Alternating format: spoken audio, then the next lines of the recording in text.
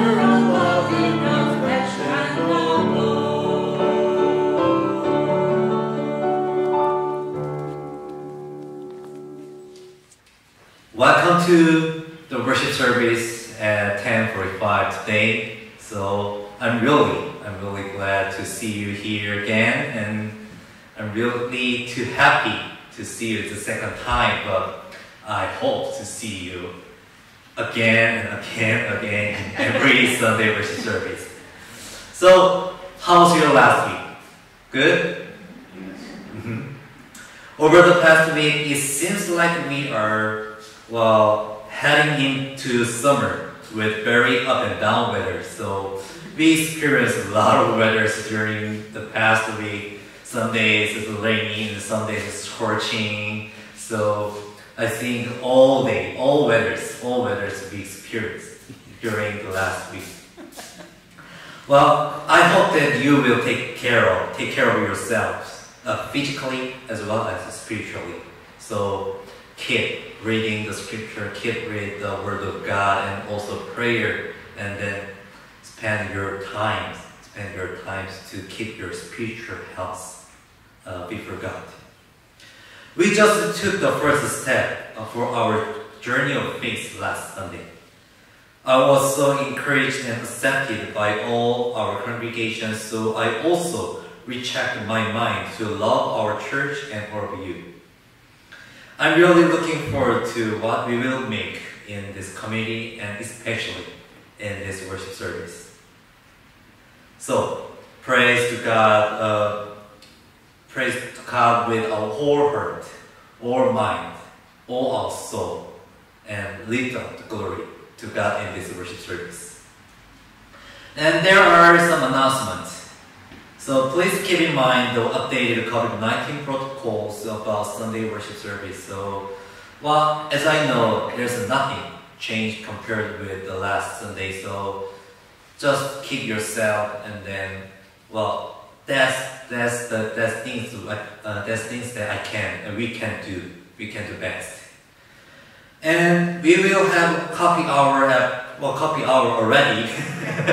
We have a coffee hour already. So I believe that God is pleased our fellowship, and then not only in the church but also in our daily life. Just keep the fellowship with our neighbors with our family in the name of Jesus Christ.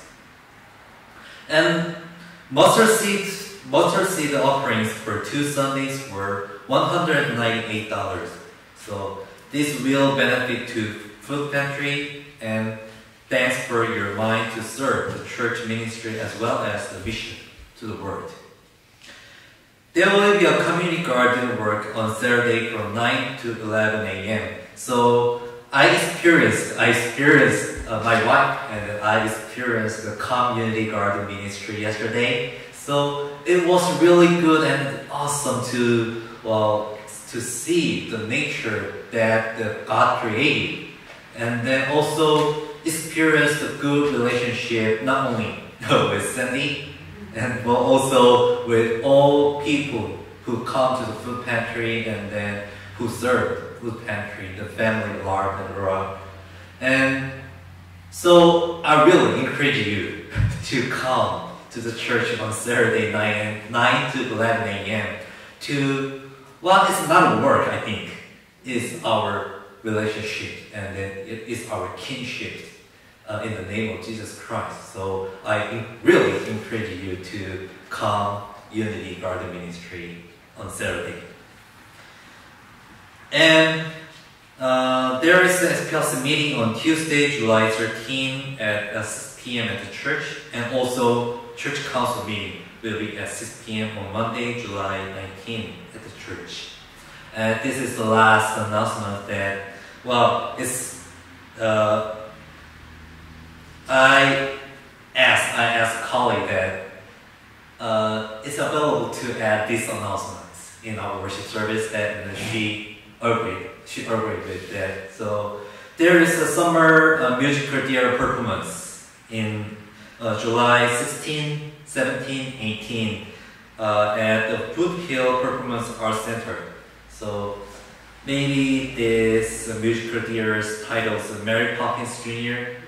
So if you are available, just come to the Foothill Performing Arts Center in Oneonta on Friday at 7:30 p.m. and Saturday and Sunday at 3 p.m. So, well, just give her the courage and then help her to keep her dreams and then, well, what she wants to do. Okay, it's time to call to worship. Hope in Christ. Hear the word of truth, the good news of our salvation. Believe in Christ. We are sealed with the mark of the Holy Spirit. Live in Christ. We embrace our inheritance as children of God. Live to the glory of Christ. Amen. Our first hymn is United Methodist Hymnal 518, O Thou in Whose Presence.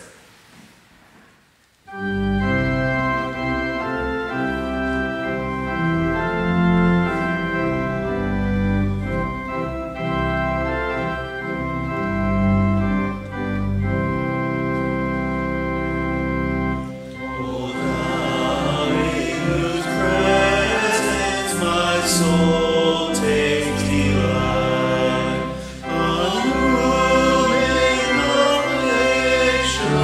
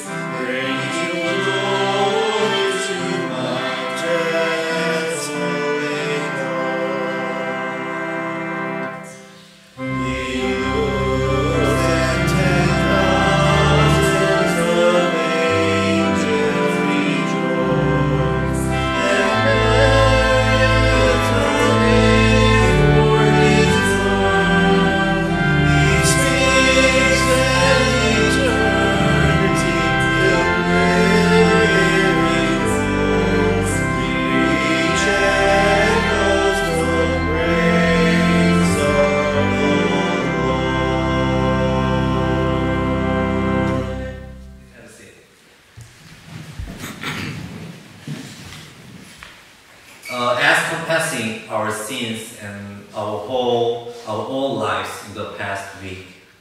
So give our compassion to God in this place. So let's pray for our compassion. Holy God, as we come into the presence of your divine holiness, we confess our many shortcomings. Our hands are not clean. Our actions do not glorify you. Our hearts are not pure. Our motivations do not glorify you. Our words are not true. Our deceitfulness does not glorify you. Our elegance is fickle. Our idolatry does not glorify you.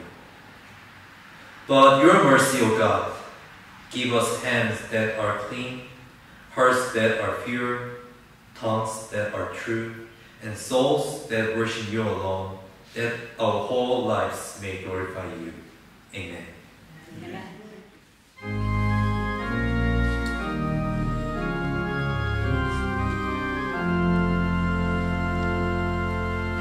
Who shall stand in God's holy place? Those with clean hands and with pure hearts. The earth is the Lord and the fullness thereof, the world and those who dwell therein. For God has founded it upon the seas, and established it upon the rivers. Who shall ascend the hill of the Lord, and who shall stand in God's holy place? Those who have clean hands and pure hearts, who do not lift up their souls to what is false, and do not swear deceitfully. They will receive blessing from the Lord, and vindication from the God of their salvation. Such is the generation of those who seek the Lord, who seek the face of the God of Jacob.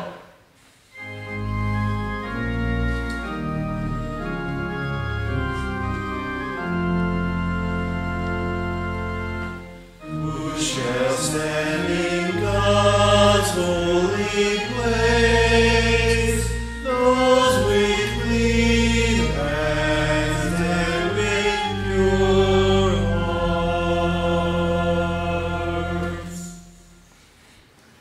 It's time to exchange our peace with our neighbors, our family, all members of the Beautiful United Methodist Church. So it's time to exchanging of the peace. So I learned how to exchange the peace in the Beautiful United Methodist Church at 9 a.m. service. So saying peace will with you, just exchange our peace with all of us. Like that? Peace be with you. And also with you.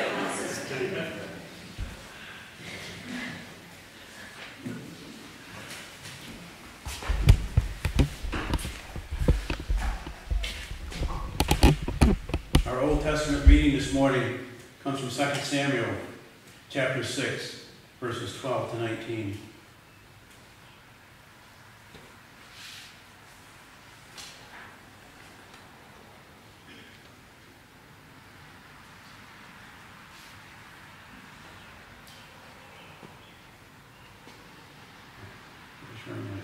Now, King David was told, "The Lord has blessed the household of Obadiah and everything he has, because of the ark of God."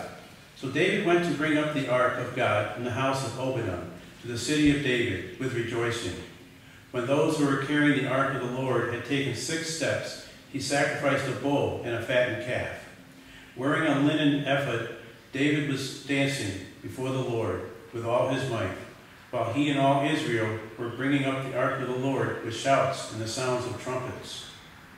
As the ark of the Lord was entering the city of David, Michal, daughter of Saul, watched from a window.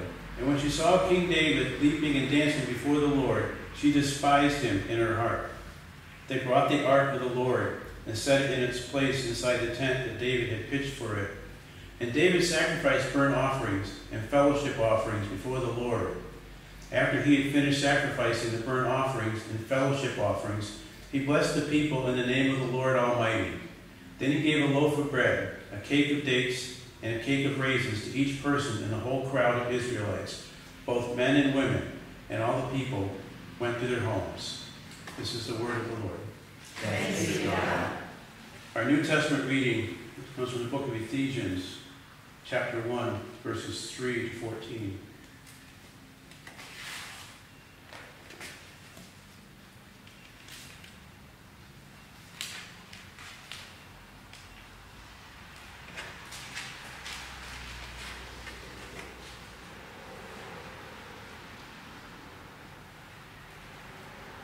Praise be to the God and Father of our Lord Jesus Christ, who has blessed us in the heavenly realms with every spiritual blessing in Christ. For he chose us in him before the creation of the world to be holy and blameless in his sight. In love, he predestined us for adoption to sonship through Jesus Christ, in accordance with his pleasure and will, to the praise of his glorious grace, which he has freely given us in the one he loves.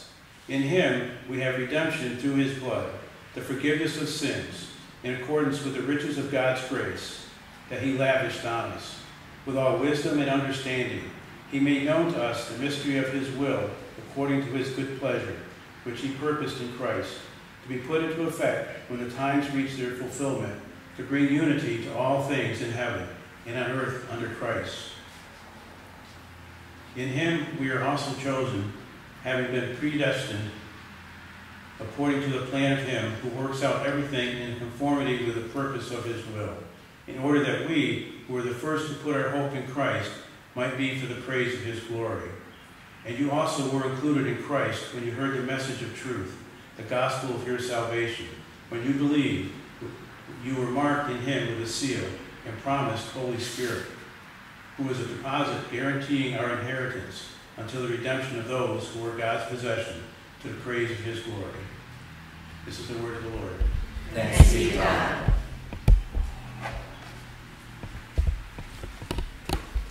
Now we sing the song from United Methodist Hymnal of 529, How Firm a Foundation.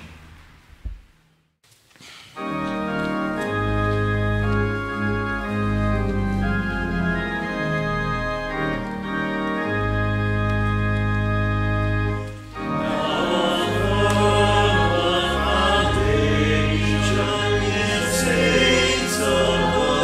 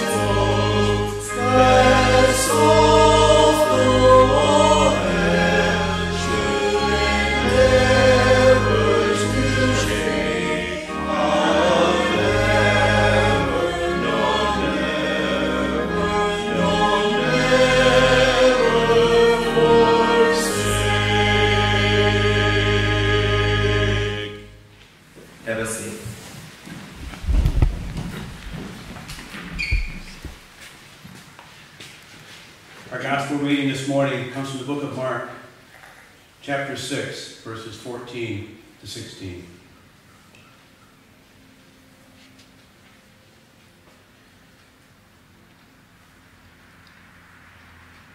King Herod heard about this, for Jesus' name had become well known. Some were saying, John the Baptist has been raised from the dead, and that is why miraculous powers are at work in him. Others said, he is Elijah, and still others claimed he is a prophet, like one of the prophets of long ago. But when Herod heard this, he said, John, whom I beheaded, has been raised from the dead. This is the word of the Lord. Thanks be to God. Amen. So welcome to the worship service at 10:45, and then I bless all of you to receive the word of God with the wisdom God gave to us.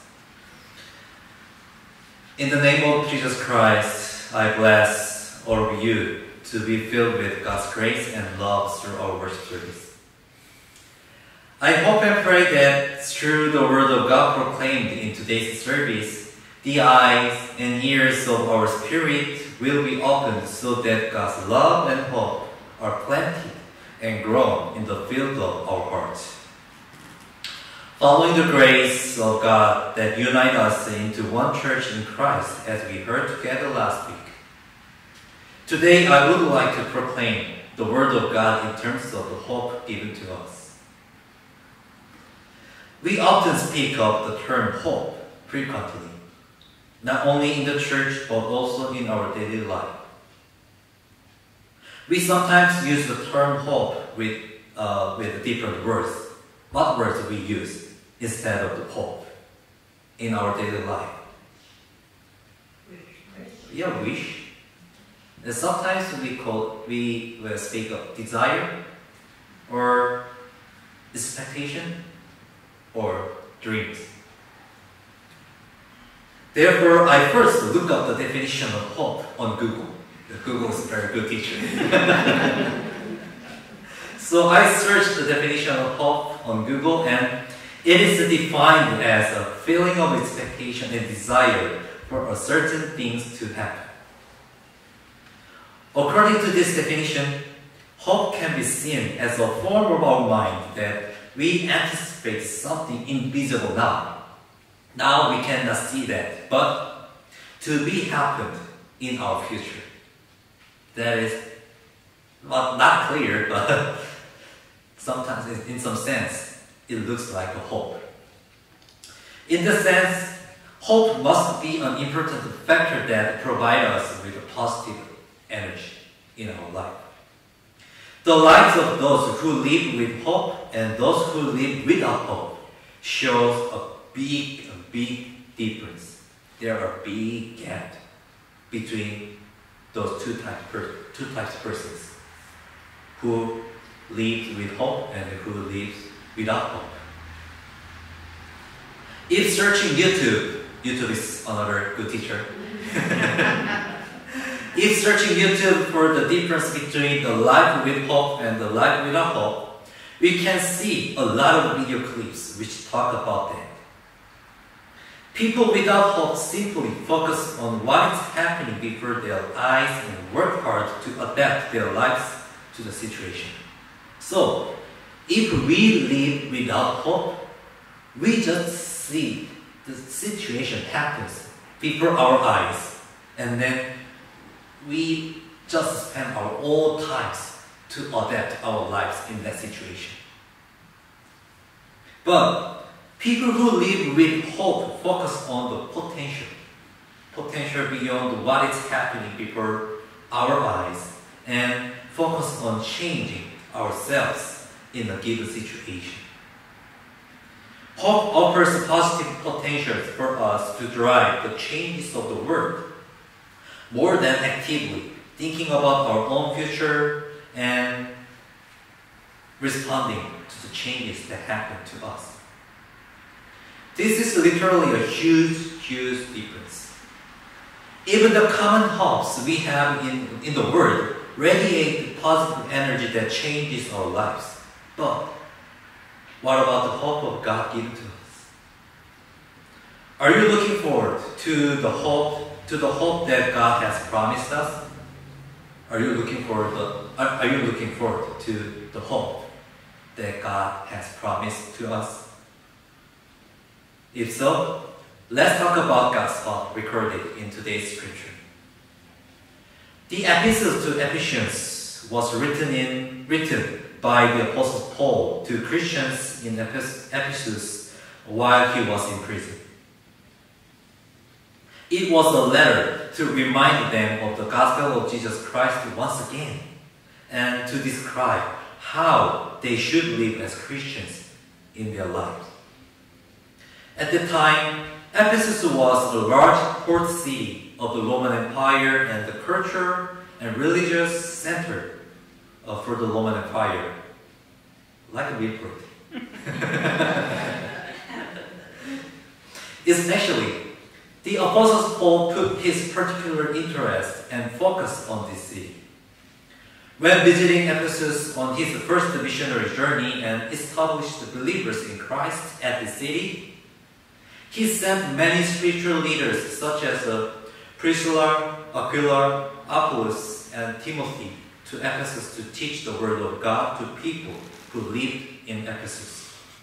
Also, the Jesus disciples, one of the Jesus disciples, John, the Apostle John, continued his ministry to proclaim the gospel of Jesus Christ in this city.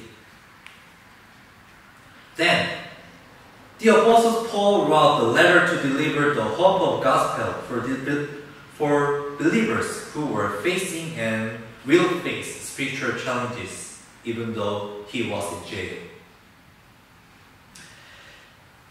His purpose is very clear. He wanted to affirm the hope that only God could give to believers who would find it difficult to maintain a Christian life because of worldly pleasure and false teachings. This is verse 3 to 6 of today's scripture from Ephesians. Praise be to the God and Father of the Lord, our Lord Jesus Christ, who has blessed us in the heavenly realms with every spiritual blessing in Christ. For he chose us in him before the creation of the world to be holy and blameless in his sight. In love, he predestined us to be adopted as his sons through Jesus Christ, in accordance with his pleasure and will, to the praise of his glorious grace, which he has freely given us in the one he loves. So, I spoke again. There is a part that I spoke again. So, he predestined us to be adopted as his son through Jesus Christ. This is the hope that God has promised to us. What hope is the Apostle Paul talking about this scripture, this letter?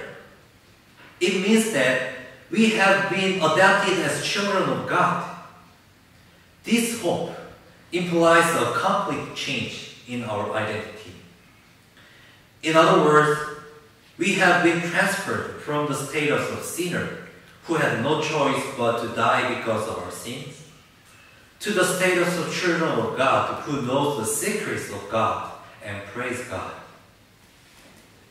If the end of our lives had been decided by eternal death, could we have found hope in our lives? Think about it. Imagine your life. Even though you do many good deeds and behaviors and live very ethical lives in your lives, but at the end, we will die. There's no life. Can you find the hope in your lives? If we have only one option, to die. But God sent his only begotten Son, Jesus Christ, to the earth to take away our sin, giving us a hope that we will cherish forever. The apostles were proclaiming this hope to the Ephesians, encouraging them to establish their Christian identities correctly in the midst of the corrupt world. He guided the Ephesians to live according to the true and eternal hope of God, not the empty hopes of the world. The Apostle Paul wanted them to receive the sealing of the Holy Spirit, which marked them as the people of God's kingdom. In the sense, I believe that this scripture, today's scripture from Ephesians today, is truly for us. The world we live is, the world where we live right now, is full of so many values and principles that cause confusion about what is true.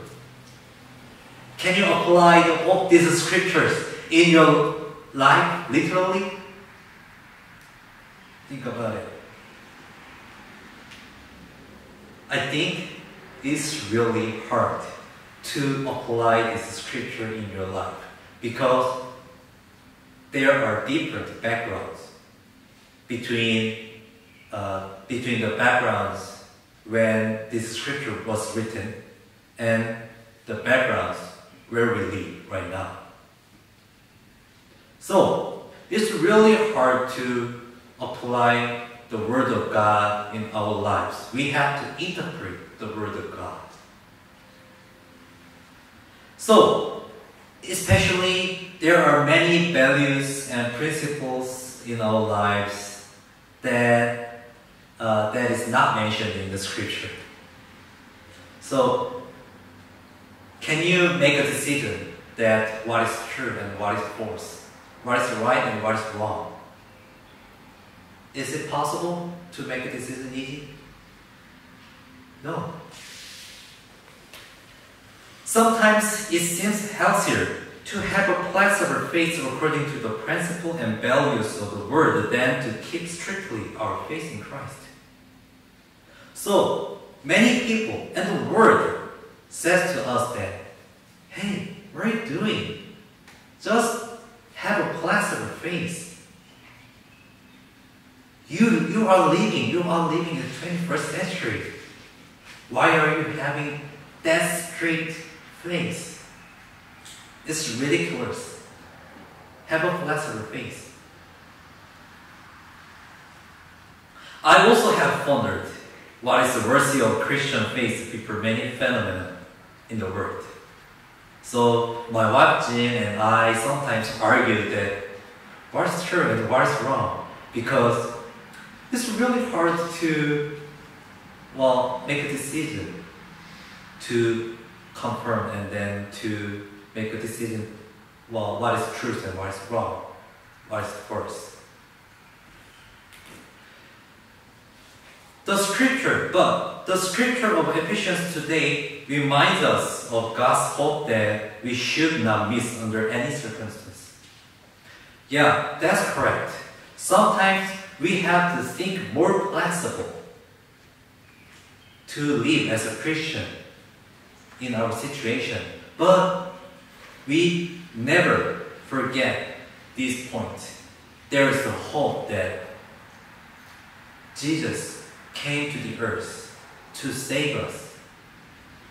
This is true. And then we never miss this promise, this hope in any circumstance. It is the faith and hope that we have been adopted as children of God in Jesus Christ. This hope cannot change in any circumstance. That's our faith. That's what we believe in Jesus Christ. Above all, God's hope unites us in Christ as one church, one community, and one family. Recall what we heard last week about the grace of God that unites us as one in Christ. God's hope promises us the joy and blessings of unity through the way we are adopted as children of God in Christ. So, God already promised Abraham that I will make your descendants like the sand in the beach. and then the stars in the sky. How? Are you descendants of Abraham, the person who lived in Israel? Yeah? In faith, but originally, I come from South Korea, and then I have not visited Israel yet. So I wondered, am I descendants of Abraham, the Israel person, Israelites? I'm not sure. Are you descendants of Abraham originally? Amen. You have very big faith. Well, God promised Abraham that I make your descendants like the sands of the beach and the stars in the sky. Many descendants. And how God fulfilled His promise through Jesus Christ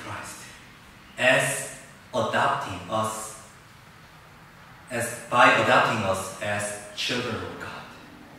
So through Jesus Christ, and as you confess right now, through our faith in Jesus Christ, we become son of God and become daughter of God. We become children of God. This is the hope that God promised us. So, sometimes each of us may lose the hope in our own difficulties. But that is another hope that God gives us.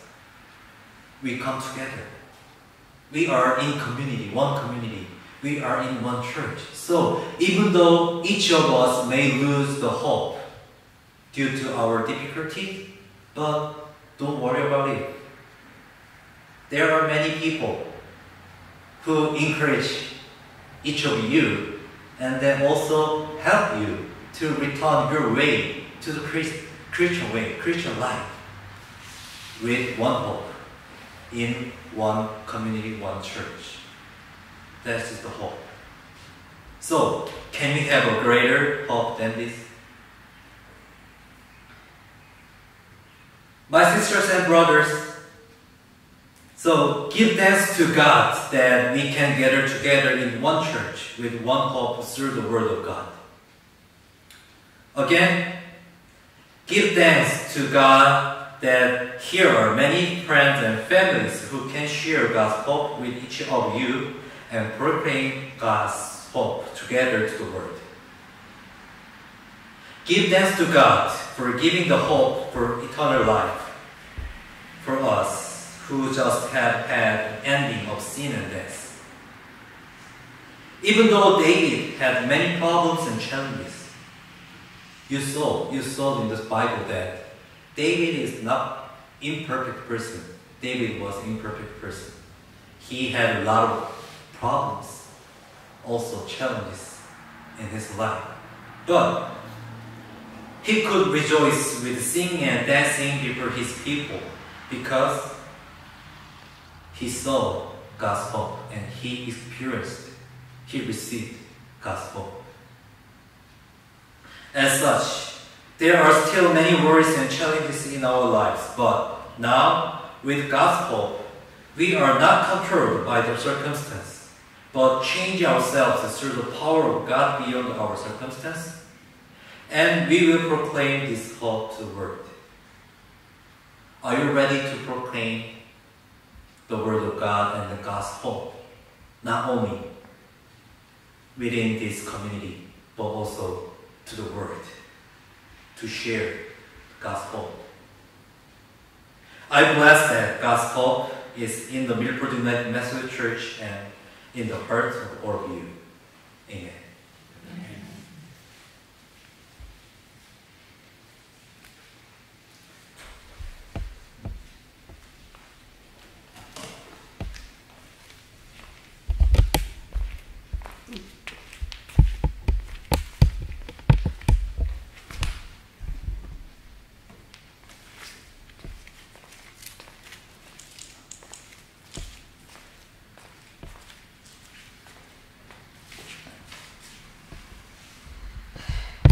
Hear again the good news. Because of the riches of God's grace, Jesus, we have redemption through his blood. The forgiveness of our trespasses, all gifts of God's generous and amazing grace. Let us see hope upon Christ and live for the praise of God's glory. And we are in prayer for Pastor Bach and Jin, Mike, Kate, and Eleanor Singler, Corey Perot, the family of Mary Villagrande, Linda Jubro, Stephanie Bomar, Bob and Glenda Moore, Ruth Martin, Jane Allen, Liz Sellers, Richard Himes, Andy Zimar, Diane Andrews, Debbie Kaiser, the victims and the families of the Florida building collapse, Susan Sprague, and Bill Chiola. Lord, hear our prayer. And now we'll say the Our Father. Yeah. Okay. Our Father, who art in heaven, hallowed be thy name. Thy kingdom come, thy will be done, on earth as it is in heaven. Give us this day our daily bread, and forgive us our trespasses, as we forgive those who trespass against us. And lead us not into temptation, but deliver us from evil. For thine is the kingdom, and the power, and the glory forever. Amen. Amen. As a closing hymn, we sing the song from The Faith We Sing 2020. Praise the Lord with the sound of trumpet.